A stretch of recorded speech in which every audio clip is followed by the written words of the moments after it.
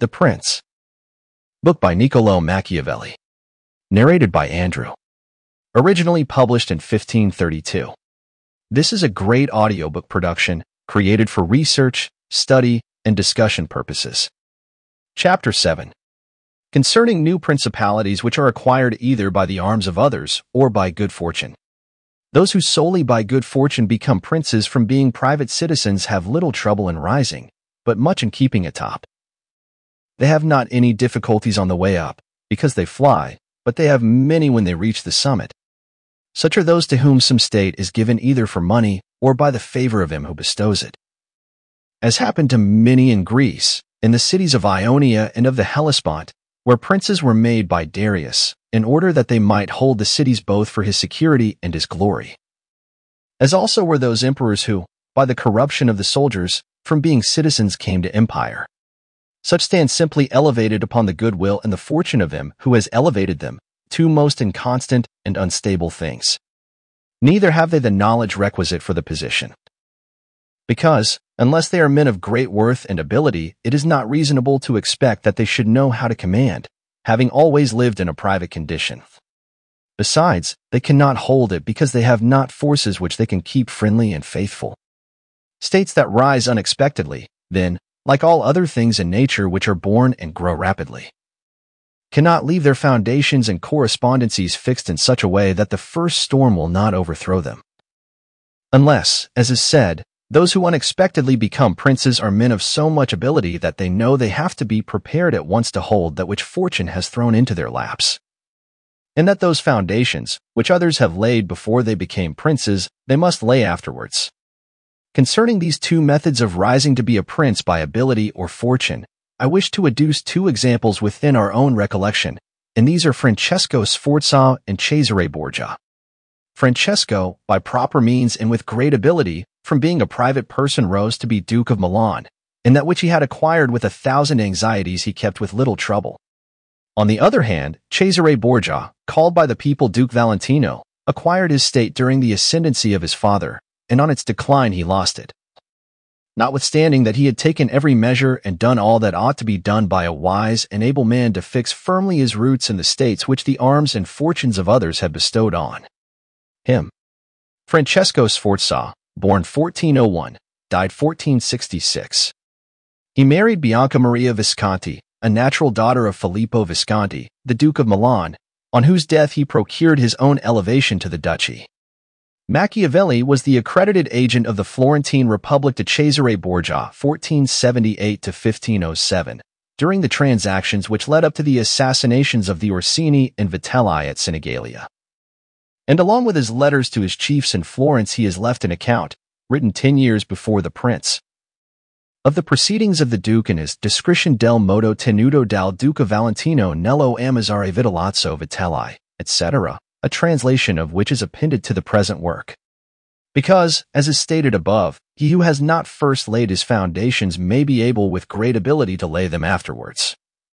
But they will be laid with trouble to the architect and danger to the building. If, therefore, all the steps taken by the Duke be considered, it will be seen that he laid solid foundations for his future power, and I do not consider it superfluous to discuss them, because I do not know what better precepts to give a new prince than the example of his actions. And if his dispositions were of no avail, that was not his fault, but the extraordinary and extreme malignity of fortune. Alexander VI, in wishing to aggrandize the Duke, his son, had many immediate and prospective difficulties. Firstly, he did not see his way to make him master of any state that was not a state of the church. And if he was willing to rob the church, he knew that the Duke of Milan and the Venetians would not consent, because Faenza and Rimini were already under the protection of the Venetians. Besides this, he saw the arms of Italy, especially those by which he might have been assisted, in hands that would fear the aggrandizement of the Pope, namely, the Orsini and the Colonnesi and their following. It behoved him, therefore, to upset this state of affairs and embroil the powers, so as to make himself securely master of part of their states. This was easy for him to do, because he found the Venetians, moved by other reasons, inclined to bring back the French into Italy. He would not only not oppose this, but he would render it more easy by dissolving the former marriage of King Louis. Therefore the king came into Italy with the assistance of the Venetians and the consent of Alexander. He was no sooner in Milan than the Pope had soldiers from him for the attempt on the Romagna, which yielded to him on the reputation of the king. The Duke, therefore, having acquired the Romagna and beaten the Colonnesi, while wishing to hold that and to advance further, was hindered by two things. The one, his forces did not appear loyal to him; the other, the goodwill of France. That is to say, he feared that the forces of the Orsini, which he was using, would not stand to him, that not only might they hinder him from winning more, but might themselves seize what he had won, and that the king might also do the same. Of the Orsini he had a warning when, after taking Faenza and attacking Bologna, he saw them go very unwillingly to that attack. And as to the king, he learned his mind when he himself, after taking the duchy of Urbino, attacked Tuscany, and the king made him desist from that undertaking. Hence the Duke decided to depend no more upon the arms and the luck of others. For the first thing he weakened the Orsini and Colonnesi parties in Rome, by gaining to himself all their adherents who were gentlemen, making them his gentlemen, giving them good pay, and, according to their rank, honoring them with office and command in such a way that in a few months all attachment to the factions was destroyed and turned entirely to the Duke. After this he awaited an opportunity to crush the Orsini, having scattered the adherents of the Colonna house. This came to him soon, and he used it well, for the Orsini, perceiving at length that the aggrandizement of the Duke and the Church was ruin to them, called a meeting of the Magione in Perugia. From this sprung the rebellion at Urbino and the tumults in the Romagna, with endless dangers to the Duke, all of which he overcame with the help of the French.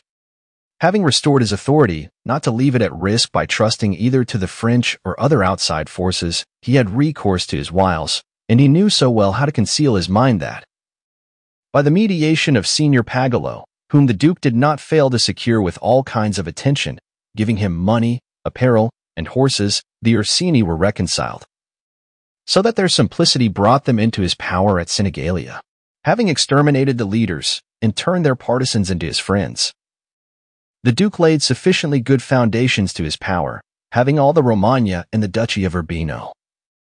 And the people now beginning to appreciate their prosperity, he gained them all over to himself. And as this point is worthy of notice, and to be imitated by others, I am not willing to leave it out. When the Duke occupied the Romagna, he found it under the rule of weak masters, who rather plundered their subjects than ruled them, and gave them more cause for disunion than for union.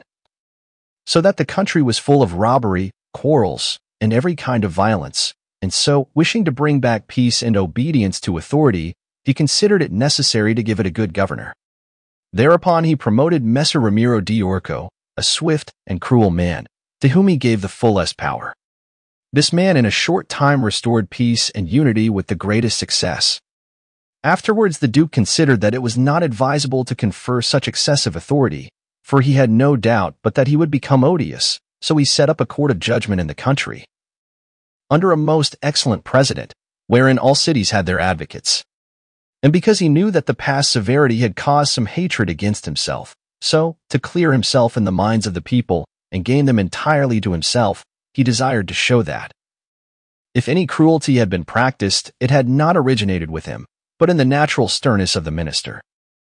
Under this pretense he took Ramiro, and one morning caused him to be executed and left on the piazza at Cesena with the block and a bloody knife at his side. The barbarity of this spectacle caused the people to be at once satisfied and dismayed. But let us return whence we started. I say that the Duke, finding himself now sufficiently powerful and partly secured from immediate dangers by having armed himself in his own way, and having in a great measure crushed those forces in his vicinity that could injure him if he wished to proceed with his conquest, had next to consider France, for he knew that the king, who too late was aware of his mistake, would not support him. And from this time he began to seek new alliances and to temporize with France in the expedition which he was making towards the kingdom of Naples against the Spaniards who were besieging Gaeta. It was his intention to secure himself against them, and this he would have quickly accomplished had Alexander lived. Such was his line of action as to present affairs. But as to the future he had to fear, in the first place, that a new successor to the Church might not be friendly to him and might seek to take from him that which Alexander had given him. So he decided to act in 4 ways. Firstly, by exterminating the families of those lords whom he had despoiled, so as to take away that pretext from the Pope. Secondly, by winning to himself all the gentlemen of Rome, so as to be able to curb the Pope with their aid, as has been observed. Thirdly, by converting the college more to himself. Fourthly, by acquiring so much power before the Pope should die that he could by his own measures resist the first shock. Of these 4 things, at the death of Alexander, he had accomplished 3. For he had killed as many of the dispossessed lords as he could lay hands on, and few had escaped. He had won over the Roman gentlemen, and he had the most numerous party in the college. And as to any fresh acquisition, he intended to become master of Tuscany, for he already possessed Perugia and Piombino, and Pisa was under his protection. And as he had no longer to study France, for the French were already driven out of the kingdom of Naples by the Spaniards, and in this way both were compelled to buy his goodwill. He pounced down upon Pisa. After this, Lucca and Siena yielded at once, partly through hatred and partly through fear of the Florentines. And the Florentines would have had no remedy had he continued to prosper, as he was prospering the year that Alexander died. For he had acquired so much power and reputation that he would have stood by himself, and no longer have depended on the luck and the forces of others, but solely on his own power and ability. But Alexander died 5 years after he had first drawn the sword. He left the duke with the state of Romagna alone consolidated, with the rest in the air, between 2 most powerful hostile armies, and sick unto death. Yet there were in the duke such boldness and ability, and he knew so well how men are to be won or lost, and so firm were the foundations which in so short a time he had laid, that if he had not had those armies on his back, or if he had been in good health, he would have overcome all difficulties. And it is seen that his foundations were good, for the Romagna awaited him for more than a month. In Rome, although but half alive, he remained secure, and whilst the Baglioni, the Vitelli, and the Ursini might come to Rome, they could not effect anything against him. If he could not have made Pope him whom he wished, at least the one whom he did not wish would not have been elected. But if he had been in sound health at the death of Alexander, everything would have been different to him. On the day that Julius II was elected, he told me that he had thought of everything that might occur at the death of his father, and had provided a remedy for all. Except that he had never anticipated that, when the death did happen, he himself would be on the point to die. When all the actions of the Duke are recalled, I do not know how to blame him, but rather it appears to be, as I have said, that I ought to offer him for imitation to all those who, by the fortune or the arms of others, are raised to government. Because he, having a lofty spirit and far-reaching aims, could not have regulated his conduct otherwise, and only the shortness of the life of Alexander and his own sickness frustrated his designs. Therefore, he who considers it necessary to secure himself in his new principality, to win friends, to overcome either by force or fraud, to make himself beloved and feared by the people, to be followed and revered by the soldiers, to exterminate those who have power or reason to hurt him, to change the old order of things for new, to be severe and gracious, magnanimous and liberal, to destroy a disloyal soldiery and to create new, to maintain friendship with kings and princes in such a way that they must help him with zeal and offend with caution. Cannot find a more lively example than the actions of this man. Only can he be blamed for the election of Julius II, in whom he made a bad choice, because, as is said, not being able to elect a pope to his own mind, he could have hindered any other from being elected pope. And he ought never to have consented to the election of any cardinal whom he had injured or who had cause to fear him if they became pontiffs. For men injure either from fear or hatred. Those whom he had injured, amongst others, were San Pietro ad Vincula, Colonna, San Giorgio, and Ascanio. The rest, in becoming pope, had to fear him, Rouen and the Spaniards excepted. The latter from their relationship and obligations, the former from his influence, the kingdom of France having relations with him. Therefore, above everything, the Duke ought to have created a Spaniard pope, and, failing him, he ought to have consented to Rouen and not San Pietro ad Vincula. He who believes that new benefits will cause great personages to forget old injuries is deceived. Therefore, the Duke erred in his choice, and it was the cause of his ultimate ruin.